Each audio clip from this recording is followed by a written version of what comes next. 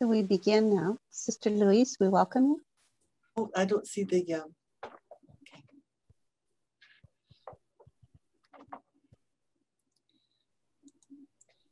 Hello and welcome. I'm Sister Louise Michek. I work in the Justice Center with Yesenia and Maria Elena. On behalf of the Sisters of St. Joseph of Orange, I thank you for joining us. Today, we give witness to the migrants who arrive at our southern border in search of safety and a chance to start a new life. Today's program is hosted by a group of sisters from our congregation and a laywoman who served last month at Catholic Charities in San Diego. Not all could attend today, yet they helped us with this presentation. Joining me today is Rosemary and Sister Sue. We represent the 7 women who went to the border in San Diego and served the dear neighbor at the border. I now invite Sister Sue to share more about our call to respond. Thank you, Sister Louise, and good morning to all. In April of 2021, Catholic Charities USA approached the Leadership Conference of Women Religious for the US to ask for the help of women religious throughout the country with the refugee situation along our southern border in California, Arizona, Mexico, and Texas. They were facing tremendous challenges in caring for so many families and children at that time. Refugees had been waiting in health and human services shelters to reunite with their family members throughout the US. These centers were in dire need of volunteers and donations. Many congregations across the US sent sisters. Our congregation responded to the call by sending 6 sisters and a member of the family of Joseph, Rosemary, this past June. The volunteers traveled to San Diego in 2 cohorts to serve at Catholic Charities in San Diego in any way needed and to bring comfort to our migrant brothers and sisters on their journey to safety. The volunteer opportunities were not always glamorous, like sorting and folding donated clothing for 3 or 4 days, but every effort helped to provide services needed by these families. Others of our group made many trips to the airport to help refugees arrive safely to their destinations with their sponsors throughout the US. Others accompanied families to receive their COVID vaccinations provided by the county health department. One sister was able to offer help with translation for one of the case managers and lawyers working with the refugees. We worked with other religious women to help Catholic Charities, in particular, a sister of Adrian Dominicans and the IHM sisters who were also working with the refugees in San Diego. We worked, in these facilities, the Catholic Charities or workers were sometimes sheltering up to 60 families in these different facilities that needed assistance at that time. So this is a picture of what it was like when our 2 cohorts went down. Let us continue now together and take some time for prayer.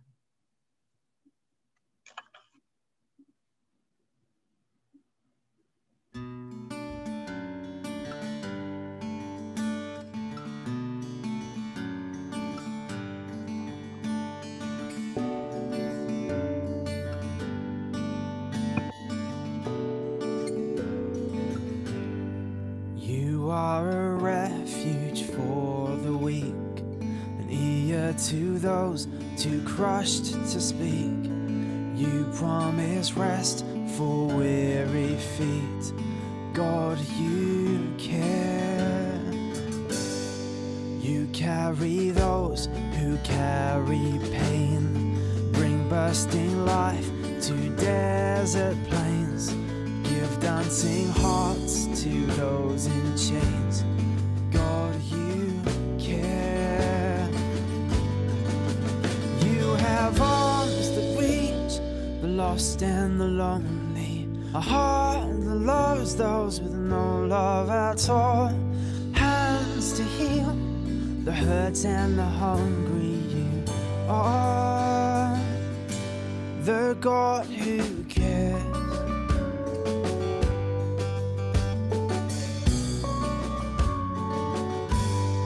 You stand with those who stand alone, a shelter for those without a home. Every tear that falls, you know, 'cause God, you care. You have arms that reach the lost and the lonely, a heart that loves those with no love at all.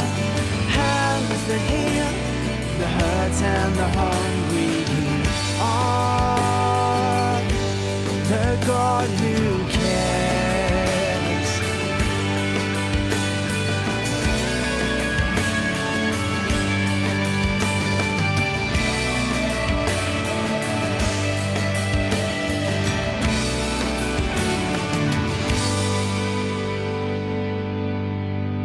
You have lavished us with your love, so we must love.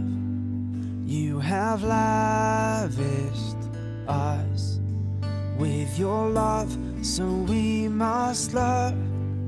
You have lavished us with your love, so we must love. You have lavished us with your love, so we must love. Give us arms to reach the lost and the lonely, hearts to love those with no love at all. Hands to heal the hurt and the hungry. You are the God who cares.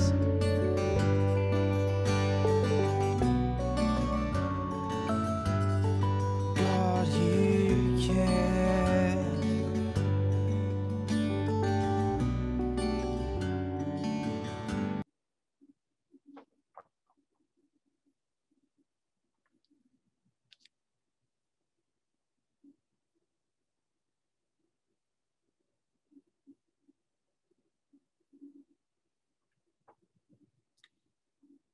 And let us pray. If every human being possesses an inalienable dignity, if all people are my brothers and sisters, and if the world truly belongs to everyone, then it matters little whether my neighbor was born in my country or elsewhere. My own country also shares responsibility for his or her development. It can offer a generous welcome to those in urgent need, or work to improve living conditions in their native lands by refusing to exploit those countries or to drain them of natural resources, backing corrupt systems that hinder the dignified development of the peoples.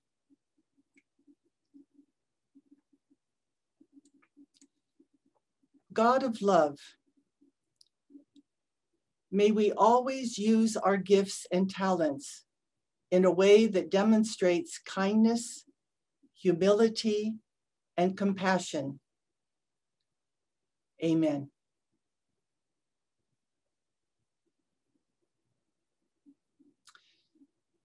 And now, Rosemary, would you like to begin with your testimony?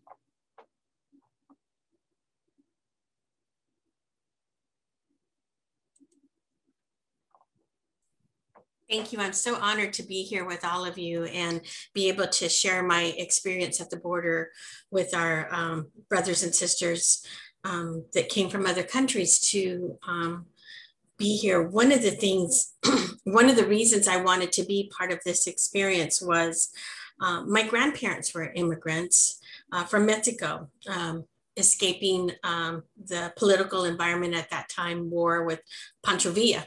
They wanted to come to the United States so that their sons and daughters at 10 years old would not be taken into war. And so I come from a long history of pacifists, I like to say. My parents were migrant workers. They went from field to field working to earn money. So they worked hard all their lives. And recently, watching the demonization of the immigrants and this perception of who they were, I felt the call to help, not just watch, but help. And so I really found how God was working through me during this time. I felt that I see that, you know, we're all given different gifts. And I see that I have 3 sisters, and each of us are different, and each of us contribute to our family in different ways. So contributing to the family of God, we each bring something to this table that helps us. And what I felt being put to good use was my compassion, and I easily love people. So that was really needed during that time. And fraternity, to feel a kinship with all the migrants that were coming in. It was truly a gift and an opportunity and a humbling experience. And I really felt God's presence in this work that we did. I felt we were being the hands of Jesus as we work with our brothers and sisters. What challenged me most is I'm not 20, so we had so many different things that we did. I had no idea what we would be doing when we got there. We, as Sister Sue said, some of it wasn't glamorous. We're sorting clothes, and but I found that I like to organize things. So I was organizing the clothes and actually came up with a system that I thought might help, and worked with the leader there at Catholic Charities to implement. And it just was so much fun to be able to do that. But also the real connection and being able to work directly with the migrants, showing them to their rooms and seeing them feel the sense of relief as they got to their room and know that they were safe. You know, they were deposited at our doors by ICE, and they were just amazing families, beautiful people that I was absolutely humbled to work with. So I really felt God's presence in all of that. But the challenging thing was one day we had 66 migrants, and that physically challenged me, but it also taught me about our strength, because we, you know, I just prayed one moment and said, please God, give me strength. And we got through it. It was a very challenging day. And the other days were not as burdensome as far as the number of people, because it would be maybe, I think our least amount was maybe 15 or 16, and that was easily managed among all of us. And I saw the grace that Flo and Bernie exhibited when they went to the airport and helped our brothers and sisters to get on planes to go to their next destination, to their sponsors. And the fear and the relief, Bernie shared with us that one of them just cried in her arms because she was so relieved to finally be able to get on that plane. So many moments that were, that we experienced. And there were several things that moved me the most. The realization that these people are coming to our country with all the hope and anticipation of a better life in this United States, because we are the symbol in the world, in the United States. We're the richest country in the world. And these people come here hoping to share a small piece of that. And you saw it in every one of their faces. It was humbling to me that we live here. And it really spoke to me as far as our responsibilities of citizens of this great country, to be able to be welcoming to these people who have all the hope in the world. And I felt just so much peace knowing that we did our part to say, welcome to America. We pray for you and we wish you the best, and we love you. And we just, it was just a small part that I could do, that my friends that went with us, Sister Louise and Flo and Bernie and my cohort, it was just amazing to be able to be there with them. And the other thing that I'm a lay person, so Sister Louise at night, we would do a recap of the day that talked about our experience, and also the opportunity to talk about how we encountered Jesus that day. And that really helped help us reflect on the work we were doing, and also gave me strength to do it again the next day. I cannot say enough about how much I really loved being there and having that opportunity. And I can tell you, we are helping. Everything that we do helps them. I'm just happy that I was able to be a part of it and humbled for the experience. Sister Sue, how did you feel about your experience there? Well, thank you, Rosemary, for sharing your experience with us. When we went down, it was after the first cohort had gone down. And for me, the experience was a call to kind of be a support system. I am very comfortable with direct service, with hands-on kinds of activities. And in a way, I felt a connection to Catholic Charities. They have been the ones that I've worked with closely to sponsor the 2 refugee families that we have here at the Mother House. And I realized that when you are working in a network, you need support at all different levels. So that was kind of what was calling me to this experience. Catholic Charities said, we need help. The immigrants coming in, they need help, and they're getting the help through Catholic Charities and other organizations that are meeting their needs and addressing their needs at this time. So it was kind of a support that I wanted to give to those who are supporting the incoming immigrants, knowing that there's just so much going on that level of systemic hospitality besides the individual hospitality. So whatever way we were able to be a support to the work that Catholic Charities is doing and has done constantly throughout the years, I just am totally behind that. And that's, in a way, that's a blessing in itself, just to be part of a group that feels strongly about their call to reach out to the others in need around them. So I was very proud to be part of whatever Catholic Charities was doing, and it meant folding clothes 4 days in a row and whatnot, and delivering them. That's fine with me. That it was what was needed, and I could see certainly God working in that. The workers of Catholic Charity, the workers that had asked volunteers to come, were so relieved and so grateful and astounded by the amount of work we were able to do. I mean, here you have, 4 nuns organizing this huge donation that had arrived of clothing, and we had it done in fast time. They couldn't even imagine it was going to get done in the time we were there. It's our way of contributing and keeping the whole system flowing so that more and more people can be served. So it was a very indirect way, which is not my usual, but it was great to be part of that. I think maybe what was challenging for me most, just in my concept of what I was going down there to do and be part of, I knew very well it wasn't going to be as much hands-on in direct service.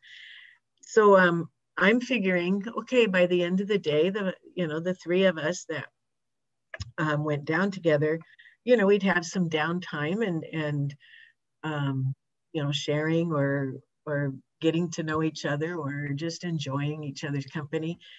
And we were just dead tired. I was for myself, but I think the other 2 were pretty much too. So there really wasn't a whole lot going. I brought cards to play, and I was ready to, do whatever in the evenings. And we were just zonked, you know, just ready to call it a day, because we'd put so much energy and effort into all that we'd been doing all day, and it was tiring. And that's okay. It's great to go to bed exhausted, knowing that I had done everything I could that day to serve the Lord through the people that I was involved with. So that was challenging to kind of reset my mind that, okay, this is just really focused time and it's taking all my energy, and that's all right. I think what moved me most in this experience was the last day when we accompanied travelers through the airport and through security because of their lack of language and their status to get to the gates that they needed to get to travel to their destinations.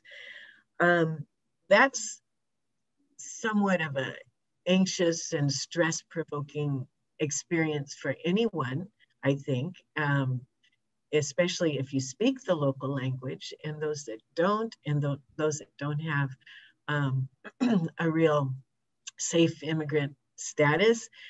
It was just much more stress-provoking. And so to see the family that I accompanied just kind of follow along, and we chatted as we went a bit in Portuguese, so to speak, and my Spanish. And then the other family that went to the same gate, and just to see how they got through that. They were just trusting us to lead them through, and there was no problems. The person we had in the security, the TSA agent, was so welcoming and friendly, and that has not been my experience always.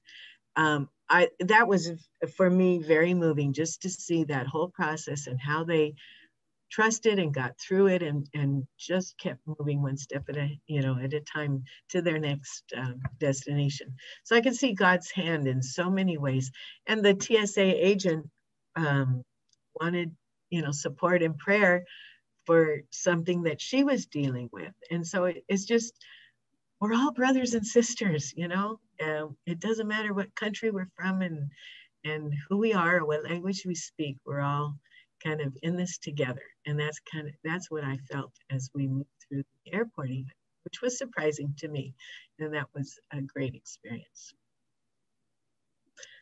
I think that's enough for my reflections. I hope from what we have shared here that any one of you who are viewing this could find a way that you too feel called by God to put in your little drop of water in the bucket or a grain of sand.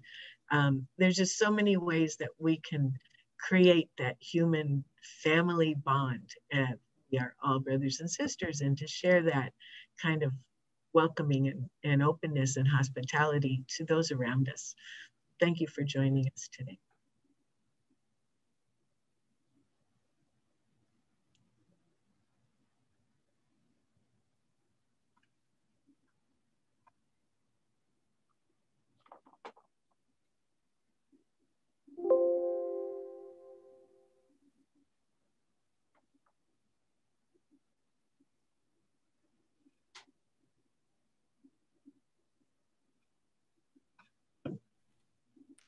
Each of us have been blessed with gifts from God. From these varied gifts, in what way can I help my migrant brothers and sisters?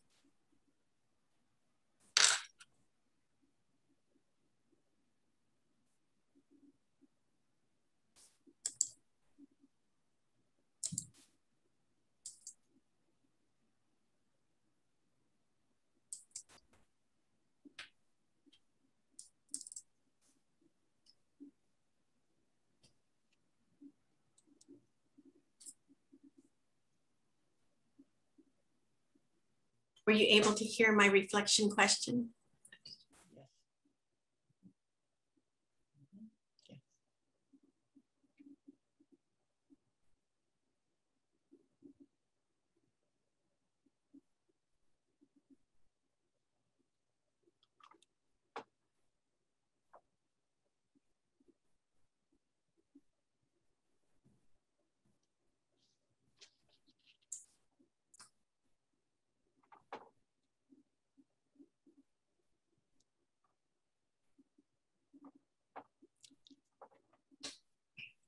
After these wonderful testimonies that we have just heard, it is my pleasure now to talk about a call to action.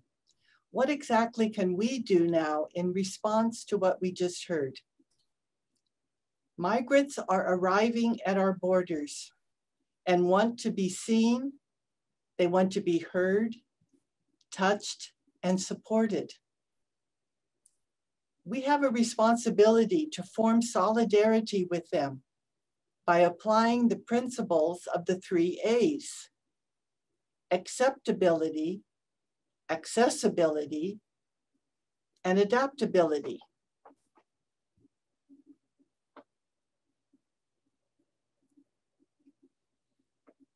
Let's take acceptability, to accept the immigrant.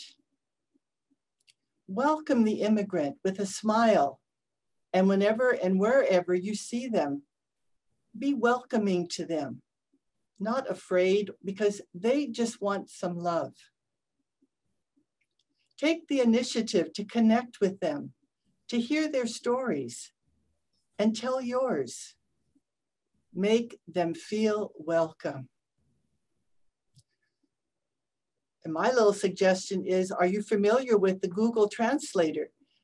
It's one of the apps you can use for non-English speaking migrants. And they themselves even carry their cell phone, if they have one, with the Google Translator on it.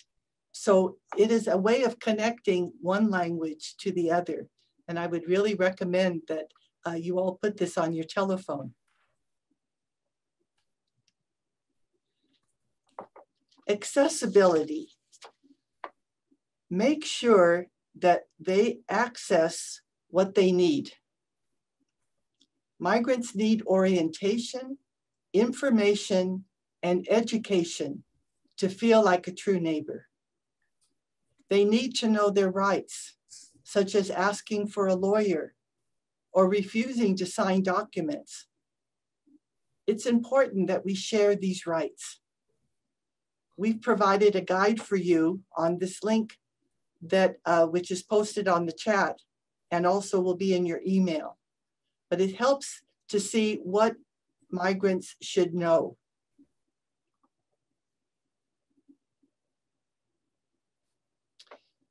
And then there's adaptability. Adapt to your circumstances. Offer continued guidance and care if that's what you need to do to help them learn and adapt to this new way of life. Be a neighbor to them. Educate yourself about the plight of migrants and be proactive about protecting their rights. Consider helping out at the border with any nonprofit organization. You can do it through your church, through the workplace.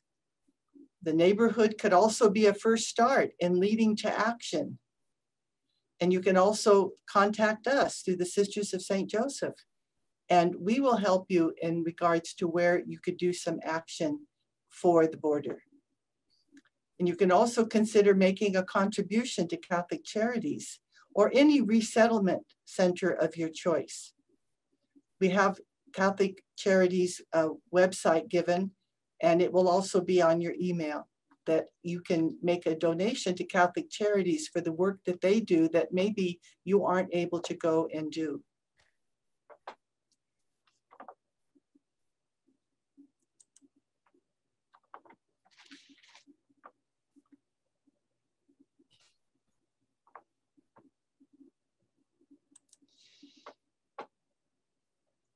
We want to thank you for joining us today.